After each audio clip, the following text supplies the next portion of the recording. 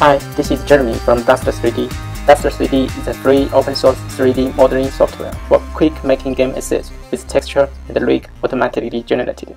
It supports Linux, macOS, and Windows. I usually post one video to show the progress of the development on this tiny software and share some news related.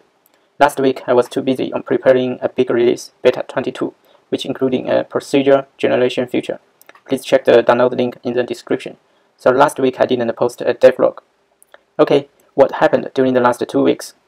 First, we have a new logo. I advertised a freelance logo design job on Twitter and got many responses, but I have to choose only one to work on the logo design.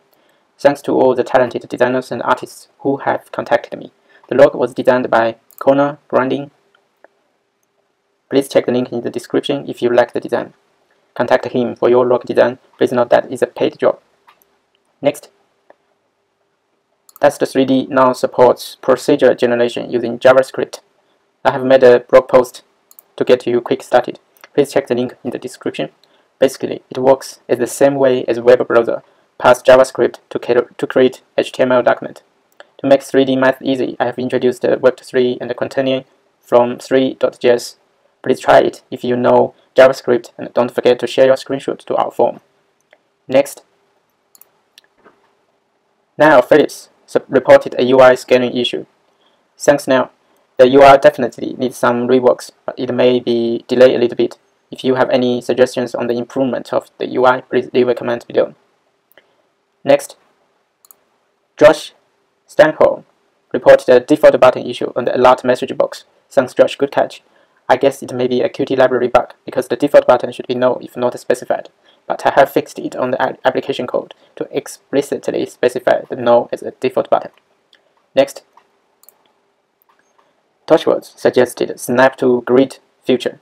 He even did a draft design for this new feature. It's very helpful to make the idea clear, and I can't appreciate it more. Toshiwoz is very supportive on Dust3D, and he's a great contributor to this tiny community. There are many useful features are being suggested by him, such as the flat shading mode and onion skin in the motion editor. Please follow him on Twitter, link in the description. Next, thanks to Christophe LEFEBVRE, Dust3D have a Chocolatey package. That means you can install Dust3D on Windows command line. If you are a Linux user and get used to YUM, that's what you need to get used to Windows.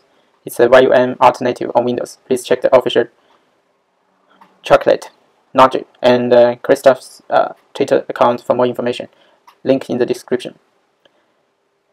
As you may know, I have been doing the 10 minutes every day for more than 100 days. Every day I post one model on Twitter. Yesterday I received a comment from DeSink Studios.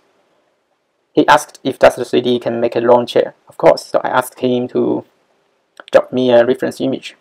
And I made this model as today's 10 minutes every day. The actual modeling time is about 20 minutes on this model. DeSink Studio tweet link in the description. Please enjoy the full progress of the lawn chair modeling, and don't forget to subscribe and the like button. Thank you all, and see you next time.